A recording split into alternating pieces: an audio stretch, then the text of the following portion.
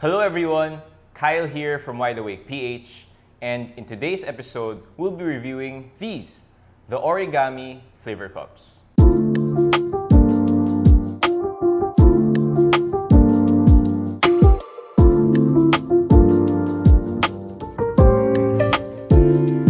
Okay, so let's say you're a coffee brewing enthusiast and you already have a good grinder, a gooseneck kettle, and a selection of brewers so that you could really explore the flavors of coffee.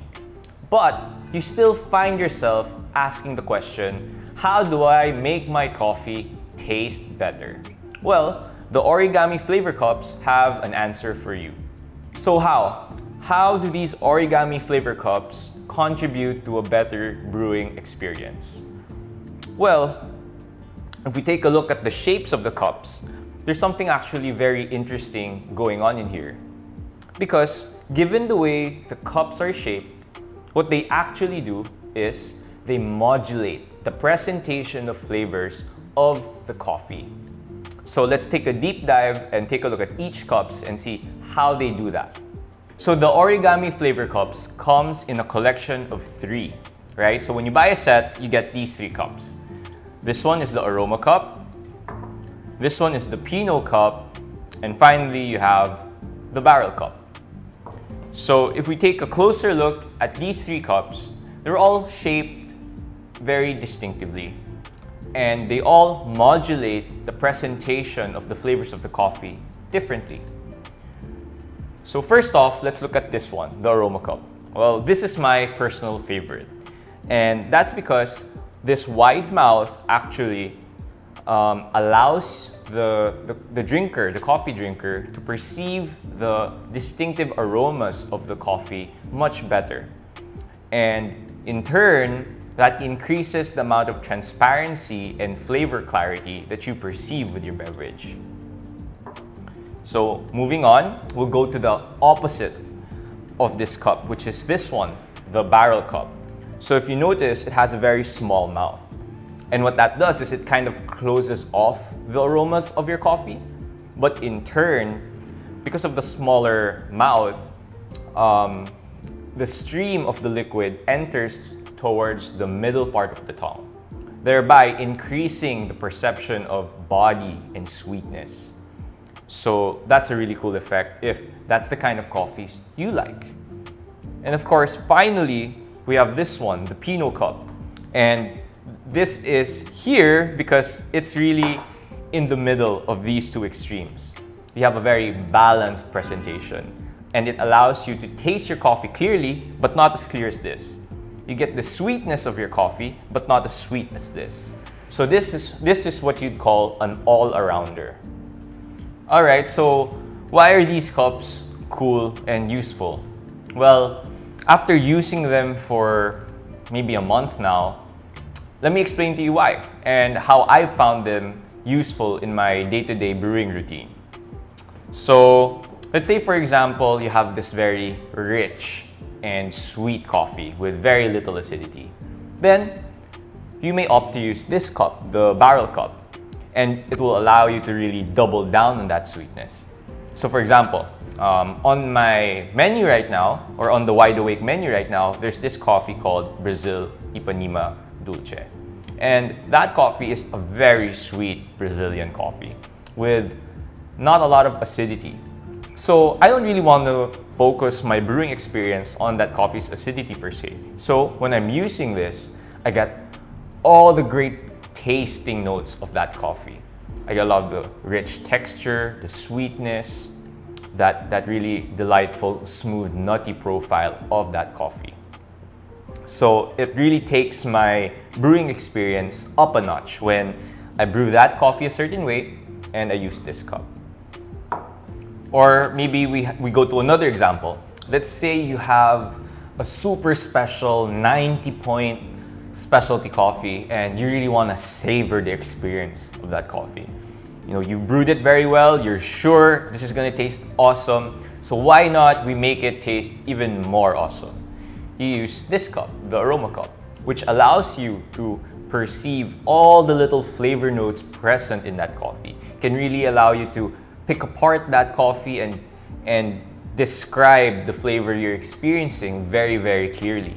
So definitely I use this every day. Not because I brew 90 plus point coffee all the time, but it's because I enjoy that clarity and flavor transparency that this cup offers. And for our last example, let's say you have a great Ethiopian coffee as your daily driver kind of coffee. And today you're experimenting and the brew wasn't just quite right. For you, it tastes too acidic, too tart. And when you paired it with this, it's kind of, it's too sour. So maybe you can opt to use one of these two cups, right? Because what they do is they kind of dial down that acidity, that clarity. So when you opt to use one of these, you're able to kind of save your brew and enjoy that coffee that much better. All right, so now we've gone over one of the two important aspects or functional aspects of these cups, right? So the first one is its ability to modulate the flavor presentation of your coffee. But now let's go on to the second functional aspect, which is the feeling you get when you use the cups, or what kind of ambience do these cups impart to your coffee brewing experience day to day. So I think this is something you won't really get when you try them out in a store or when you use them for the first time. It's something you get when you use them day in and day out. Like, how do they really contribute to my personal coffee brewing experience? So this is something that I want to relate to you, given my time with them. So with regards to their aesthetics and the ambience they impart, it's important to consider the material that is used to make these cups. So the cups are made of porcelain, and therefore they have this really beautiful and refined white exterior. And the way they're shaped, right, just sits so beautifully in the hand. So even if the cups are all shaped a little bit differently, they're shaped such that they're ergonomic to hold, right? It's easy to grip, right? You're not afraid that it's gonna slip on you, because they just really sit in the palm of the hand or in the hand like this really, really well.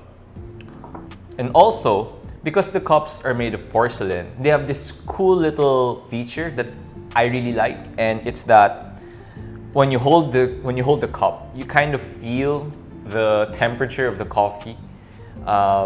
So you know when it's good to drink or not good to drink, if it's too hot or if it's too cold.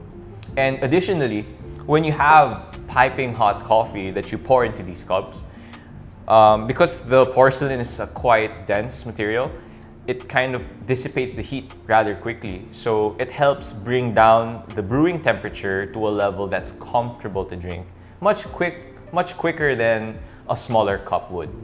So now we're nearing the end of our review, and the question is, would I recommend these Origami flavor cups to you?